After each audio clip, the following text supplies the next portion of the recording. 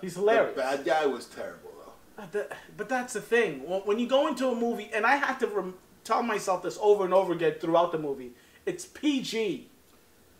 Yeah, the movie is PG. Like no, who was a good PG so bad like you guy? can't have a really good bad guy in a PG movie. The bad guy in Mulan, that Mongolian dude with the hawk and the fucked up sword. Can I just break something down to you, bro? Dude, there's a couple more things you could do with animation. When he popped out of the snow, I was like, ooh, that was a bad dude. That's all I'm gonna say. That was a bad dude. Oh yeah, that was a good bad guy. That's actually Mulan. I love that storyline in Mulan. It's a good movie. But yeah, no, the bad guy. Like I think most PG, not even PG-13, PG movies, bad guys can't be really bad.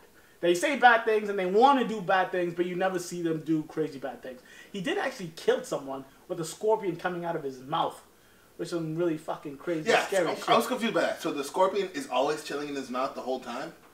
Like, the scorpion hangs out in his mouth? You say...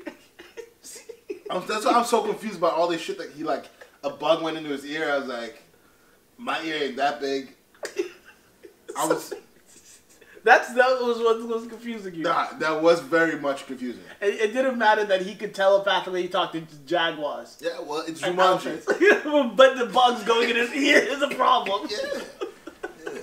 Bounds and reason to everything. Yeah. Bounds and reason.